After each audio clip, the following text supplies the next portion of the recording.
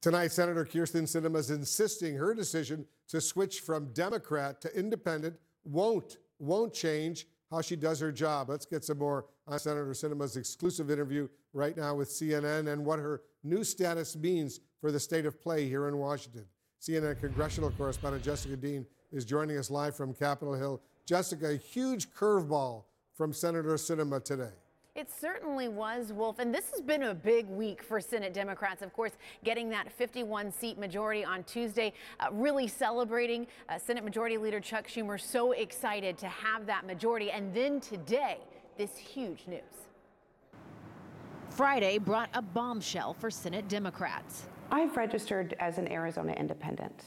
Arizona Senator Kyrsten Sinema, a moderate who wielded enormous power in the evenly split Senate of the last 2 years, telling CNN's Jake Tapper she has left the Democratic Party and is now an independent. I just not worried about folks who may not like this approach. What I am worried about is continuing to do what's right for my state.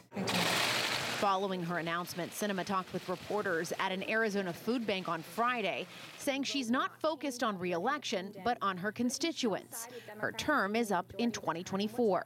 Today's announcement is a reflection of my values, and I think the values of most Arizonans who are tired of a political system that pulls people to the edges and really doesn't reflect who we are as a people.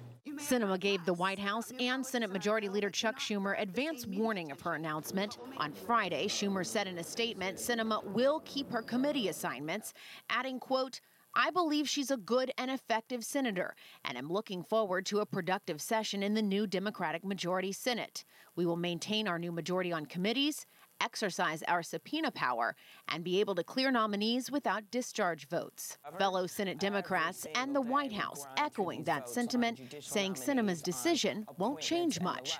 If she were to say, no, I'm going over Republican, I am not voting with them anymore, that's a whole different thing. That is nowhere near what she said. And she has tended not to go to the caucus meeting, something she said, so I'm not like telling something out of school, except for rare moments where she's advocating for something she cares about. And that's not going to change either. Practically, Democrats will maintain their Senate majority with 3 independents now. Plenty of Democrats have sharply criticized the move, though. Arizona Representative Ruben Gallego, a potential challenger to Sinema should she run again in 2024, blasted the move in a statement saying, quote, "Unfortunately, Senator Sinema is once again putting her own interests ahead of getting things done for Arizonans." And again, when it comes to the day-to-day operations of the Senate moving forward in this next session, it's worth underscoring she's keeping those committee assignments. That means the Democrats are going to hold majorities in these committees and still be able to exercise a lot of that power, Wolf, that they were excited to get with that 51-seat majority. The big questions that are going to begin to bubble up and crop up is what happens in 2024 when she's up for re-election. If she chooses to run again, will Democrats field a candidate against her? What does that look like? That's what we're going to keep our eye on in the next several months, Wolf. All right, good point. Jessica, stay with us. I also want to bring in CNN's chief White House correspondent, Phil Mattingly, and CNN political commentator, Michael Smerconish. He's the host of CNN's Smerconish. Phil, the White House is downplaying this decision from Sinema, but behind the scenes, did this take some of the wind out of their sails after they just celebrated big time the Democrats' 2-seat margin, the majority they have in the Senate? Yeah, well, there's no question it's been a whipsaw of a week based on what happened Tuesday versus what happened today. But one official I spoke to just a short while ago probably captured it best when he said it could have been worse. And I think that's kind of how White House officials viewed it. There's no question this was a surprise. There's no question this isn't something that they wanted to hear. And they did hear it directly from Sinema's team.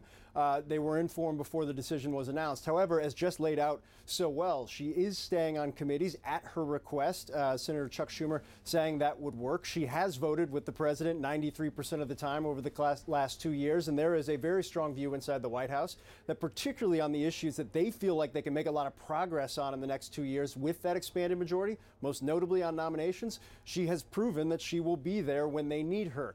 They don't see any change to that at this point in time. However, I do think there's an undercurrent here that will become more apparent in the weeks ahead, and that's kind of the symbolism of a critical moderate in the Democratic caucus deciding to leave that caucus. What that means for the administration, what that means for Democrats heading into a presidential cycle is something they need to grapple with, Wolf. Yeah, good point. You know, Michael, Senator Sinema says she doesn't fit neatly into either political party's box. Is that something voters out there relate to?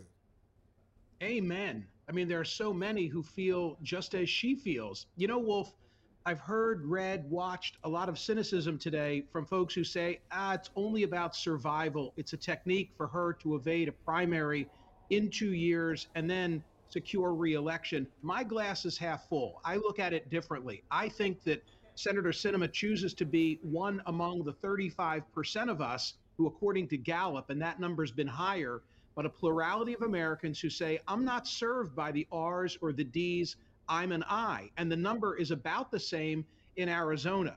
To the extent it is a survival technique, well, it says something very sad about closed primaries and primaries in general. Look at Jeff Flake, now look at Kyrsten Sinema. The idea that there's no room for nuance and you've got to be far to the left or far to the right and you can't get nominated. But that's not where most of the country is. Most of the country is somewhere between those polar extremes. So to the extent she wants to give voice to those of us who are closer to the middle, I'm all for it. Good point. You know, Jessica, let's turn to the House of Representatives, where Kevin McCarthy's quest to become the next Speaker of the House is becoming increasingly tense right now, as you well know. What sort of concessions is McCarthy considering in order to secure the 218 votes he needs to become the Speaker?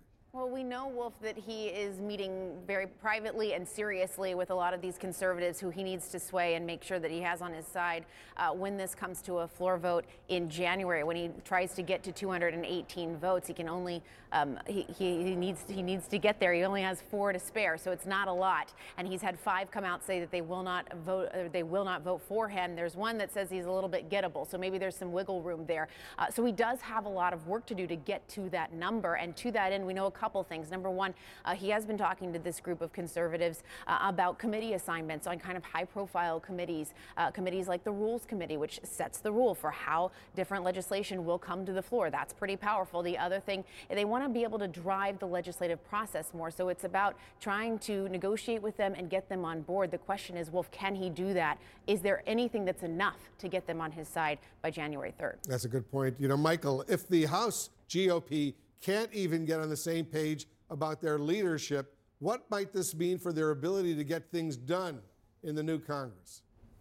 There's no doubt that they're trying to herd cats. I mean, it's a mathematical equation, right? He can afford to lose 4, and thus far it looks like he's going to lose 5. If that's the situation, then he's either got to make a deal with the conservative members of the caucus or reach across the aisle and see if there's some room, some wiggle room for negotiation with the Ds. But in terms of what can be accomplished, let's not forget that Democrats still maintain control of the Senate and the White House. So there's nothing legislatively that I think is going to come out of the Republican Party. I do believe they'll seek to make life miserable for all things Biden. Yeah, you're probably right. Michael Smerconish, Jessica Dean, Phil Mattingly, guys, thank you very, very much.